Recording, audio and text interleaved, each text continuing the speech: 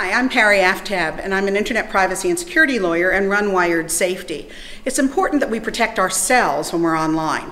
That means we need to protect our reputation. To do that, early warning systems are the best things that you can do. Go to Google and set a Google alert. Your name, your full name, your email address, your screen names, your cell number, your regular number, your address, anything someone could use to identify you. And anytime Google finds that, or Bing finds it, or Yahoo finds it, you're going to get an email.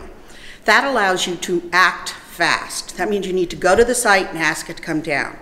If you know who posted it, reach out to the person if you think they might actually be reasonable and take it down. If it's a threat of serious bodily harm, death to you or someone you know, the first thing you do after you notify the site is call law enforcement. Keep copies and records, print them out, save them electronically. If you don't know how to do it, ask your 8-year-old. Then once you find out what it is and you're acting quickly, make sure you report it. You might protect the other people who haven't yet found out about it. Reach out to your local attorney general in your state. If you're from Canada, the federal privacy commissioner. Wherever you are, the data privacy commissioners from where you are. You have rights, but unless you're going to assert them, we won't be able to stop these kind of things. A lot of people talk about free speech, and they believe, erroneously, that free speech means anybody can say anything about you anytime they want. Actually, in the United States, the First Amendment, which covers our free speech, only protects what the government can do about what you're saying. It means a government can't make it illegal if you say something nasty about President Obama. It's to protect our political rights and our rights of expression that the First Amendment applies. But people are not free in what they say about each other. If there's defamation, a false fact, that they're talking about you might have STDs, you did something terrible, you're a criminal, you're a slut, those things are not protected. And although you may not be able to put them in jail, you can certainly recover lots of money.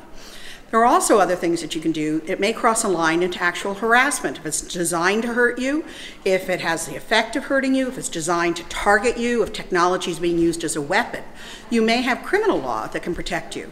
Because the First Amendment is not absolute. There are lots of things you can't do. It's pretty obvious. If you're in an airport getting ready to get on a plane, you can't talk about the fact that you put a bomb on it. Whereas that might have been protected if you were in a cafeteria somewhere. It's not in an airport. So we need to recognize you can't hide behind that. We also need to not believe everything we see online. You have a website operator who's operating a site who thinks that he understands the law and he's making it up and he believes he's all powerful. All we need to do is pull that curtain aside and find out that there's a man, not Oz, directly behind all of this. So you have rights, you need to assert them, you need to know them. If you're finding something wrong, you need to report it. If you see something wrong about somebody else, you need to report that as well to protect others. The more we stand up to protect others, the better all of us will be. For more information, you can go to wiredsafety.org. We're the world's oldest and largest internet safety group. If kids are being targeted, you can go to stopcyberbullying.org, which is our cyberbullying website. For wherever you go, whatever you do, you need to act quickly, take decisive action, and protect yourself.